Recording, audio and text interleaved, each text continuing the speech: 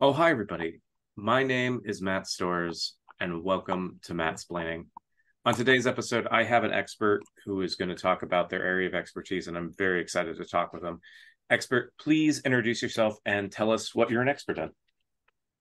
Hi, my name's Hayden Kristal, and I don't know if I would go so far in general to say expert but for the purposes of this podcast, I will say that I am an expert in horses. I've got six horses right now. We've had them for about 15 years. I've been riding for about 20. That's excellent. My understanding of horses is that it is an ancient animal, goes back all the way to the time of the dinosaurs, at least some iteration, not necessarily the ones that you would see today. They were much smaller, kind of like dog size at that time. You can kind of imagine proportionally the Jurassic period mammals of the time, maybe like a very small monkey riding on this dog-sized horse or some sort of rat sort of thing, kind of like if you've seen the movie Labyrinth and how the dog is used in that, kind of that sort of dynamic.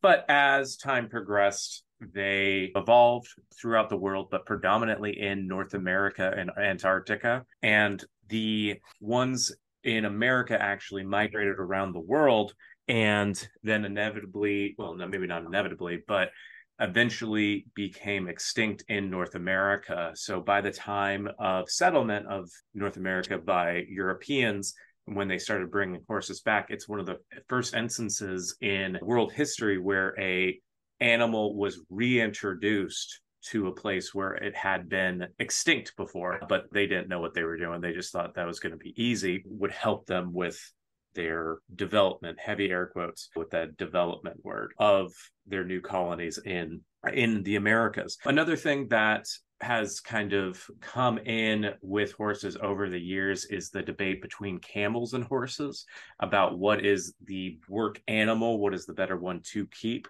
And I think that it's been pretty decisively resolved that camels are just really, really finicky animals. A lot of times have a very bad personality. Plus, they're about 3 times the size of most horses, at least in weight. And so they're a little bit harder to keep and maintain.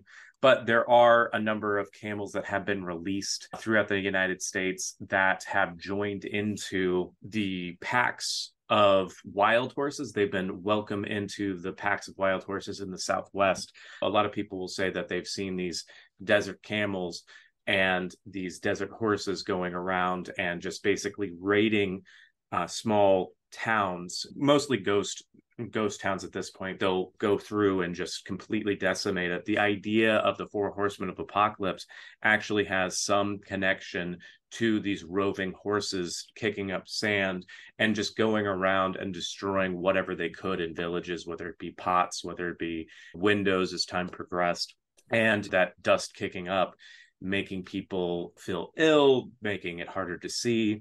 But the fact that horses notoriously known to being very friendly with other animals and really, really like not necessarily a king. I don't necessarily monarchy mentality in the animal kingdom. I guess it is a kingdom, but they are very communal. They are a force for good, and that a lot of the ecosystem kind of revolves around them.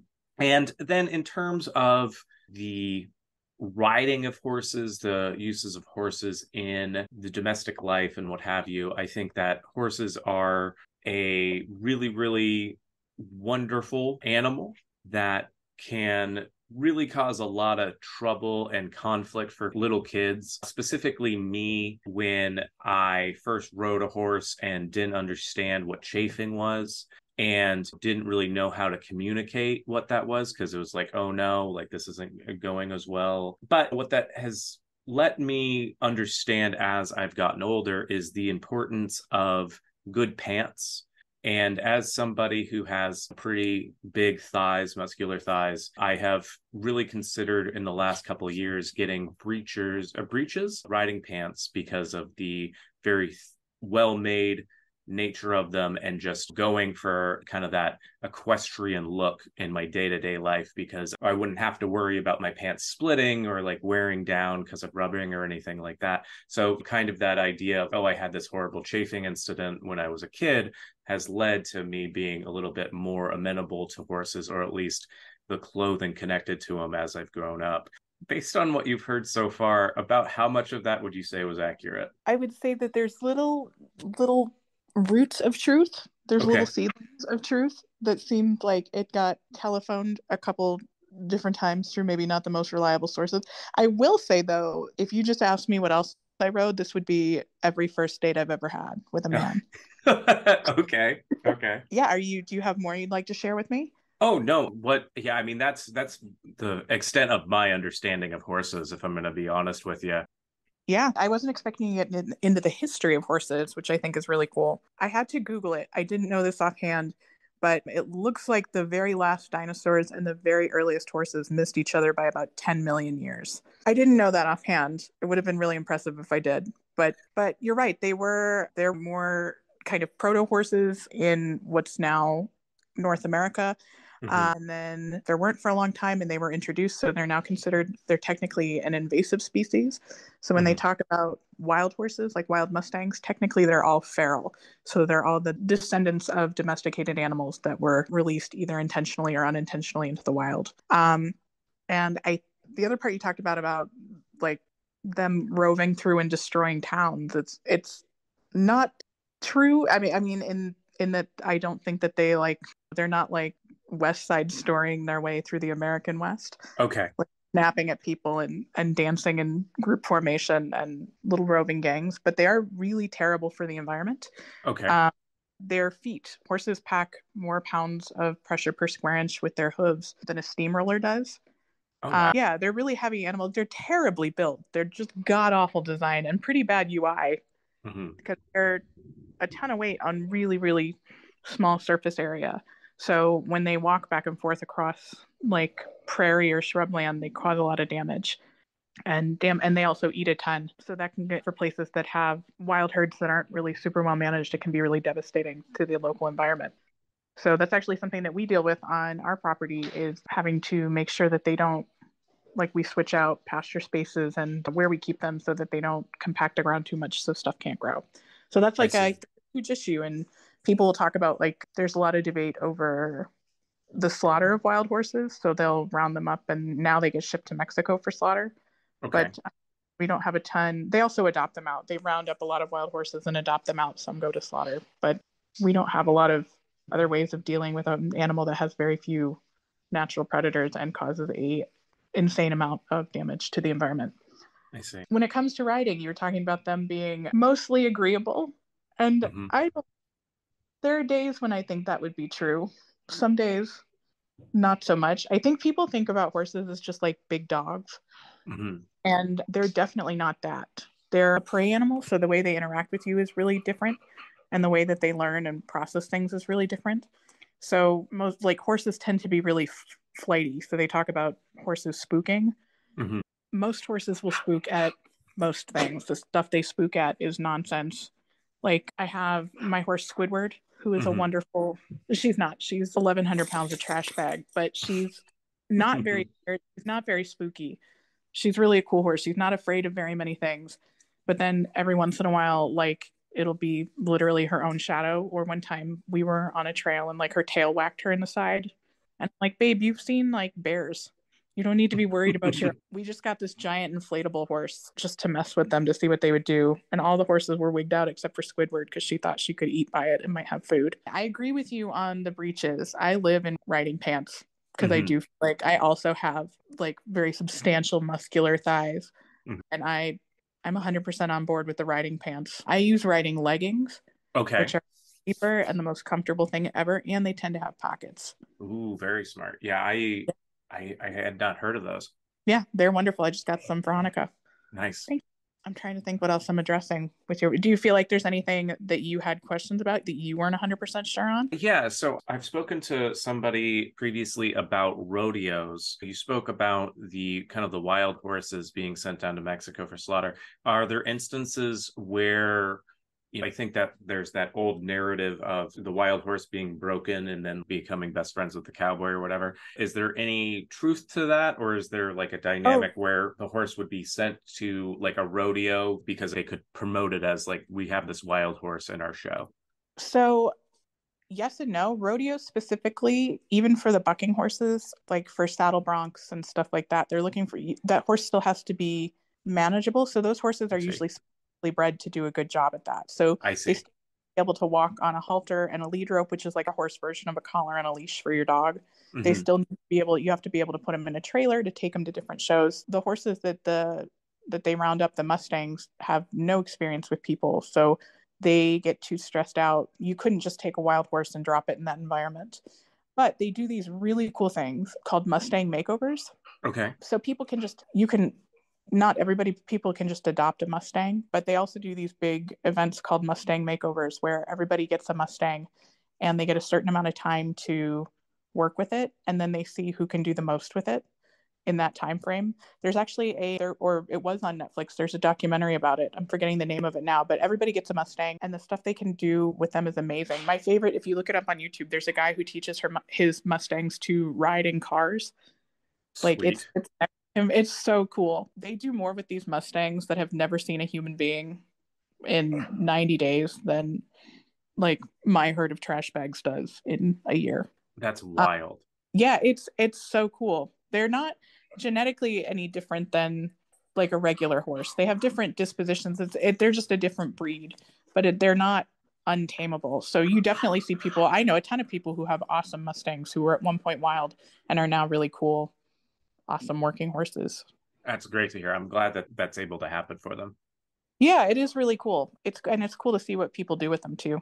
That's awesome. When did you start in on horses? Was that something with your family, or was it something you got into later in life? I started riding when I was 8, I think, Okay. and then my mom got into it and she showed Morgan horses, Hmm. which is a cool breed of horse. But then I was out of it for a while, like when I went to college, and got back into it when I came back to Colorado. But it's always been something I've been passionate about. Absolutely. That's fantastic. And you said you had how many horses? We have 6 right now. I think That's it's 6. I can see 6 right now, so I hope it's 6. okay. Okay. Yeah, who knows? A new one Yeah. may have stumbled in, just like, oh, this seems like a good place to hang out. Yeah, Uh, it feels like a rounding error, but that's a lot of animal meat to go missing yeah, or to yeah, show up. absolutely. Yeah, whole new dynamic to care for. How has that been having that many horses? Is it kind of difficult on a daily basis? Is there a lot of management that goes into it, I would imagine? It's a ton of work and management. I was thinking that the other day. I made a TikTok that I haven't released yet, but probably will have by the time this goes out. When we got hit by that big polar storm, Mm-hmm. I was out there every couple of hours bringing warm water and feeding and putting out extra food and mucking stalls. And I was like, if you don't want to be out in negative 10-degree weather at 3 in the morning, like if you're not going to get up and go feed these animals, then horses may not be the pet for you. It is, I really enjoy it. I like the time that I spend with them, but it is a lifestyle choice, especially having them at your house and not boarding them elsewhere. It's not like a dog. It's a little less portable and it's a little less easy to find a place to just send it to friends or wherever. Absolutely. Yeah. And I mean, that's one thing in New York City. There's the hidden stables in New York City Yeah. where you can get shown to these stables. But in most places, if there's stables, it's clear that they're around. It's clear where they are. It's clear that there's the infrastructure for the horses and for the animals. Whereas here, it's they really, really kind of manufacture it or get them brought into the city if they're going to be used or what have you. I love driving. I do carriage driving. Mm-hmm. And I would love to drive in New York. I think that would be so much fun. You have to get a license. It's like a whole thing, but it would be so much fun to drive a carriage there. Absolutely. I mean, there's instances where I think that if you're in New York City and we talk to the right guy, I think we can get that done. Say they fake a heart attack, the carriage driver, and you take over. So yeah, 100%. When I was doing shows at Zany's Nashville, mm-hmm. and the booker there, who's a good friend of mine, the people who own Zany's Nashville have an orchard and they have a mini horse. And so the Zany's booker and I went to the orchard, and one of the staff members there was like, "Oh, well, we'll take you like on a mini horse carriage ride. Like they have a little cart for their mini horse." And I was like, "That'll be so much fun." And then she got called away to do something else, but we had been talking about horses. I helped her like tack the horse up to take it on the carriage ride, and she's like, "You seem like what you're doing, like you can just take her for a spin." So I ended up taking Lucy, the booker, We went on a mini horse carriage expedition, and she was roasting me the entire time for just seeming like someone who had an air of mini horse authority about me, enough to a stranger take this horse for a drive. Oh, that's fantastic. That sounds like that was a lot of fun. Yeah, so I have a track record of, yes, that sounds like something we could do. Perfect. Fantastic. If people wanted to learn more about horses or more about you, where would you recommend they look? My horses are actually famous on TikTok. Okay. They can check us out there at my full name, Hayden. That's my dog, Pinky. At Hayden Kristal, just my full name on everything. Okay. If they want to learn more about horses, I would Google riding schools near you. Excellent. They should be out. There's so much to learn. It's more than you can just like Wikipedia. Absolutely. Absolutely. Hayden, thank you so much for joining me today. I feel like I learned quite a bit and I had a lot of fun. Me too, to both counts. You have like radio authority voice. the danger of it. Yeah, you have like resting NPR voice. Yeah, resting NPR voice is a very good descriptor. I meant it as a compliment and as a roast. Absolutely. I love it. I'm going to use it in promos. It's the highest honor I could receive. Thank you so much. Fantastic. My name is Matt Storrs, and this has been Mattsplaining.